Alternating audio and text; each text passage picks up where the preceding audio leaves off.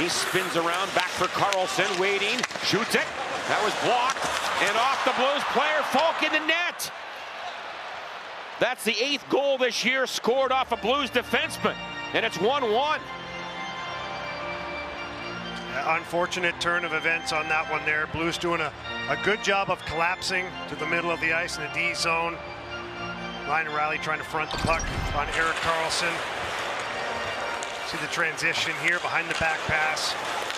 But again, the Blues got numbers. You got 5 guys back in the screen, fronting the puck here. Good save. Justin Faulk is just trying to glove that one down and get going on the offense with it. Unfortunately, he just nicks it with his glove, and then he can't quite get to the puck after that.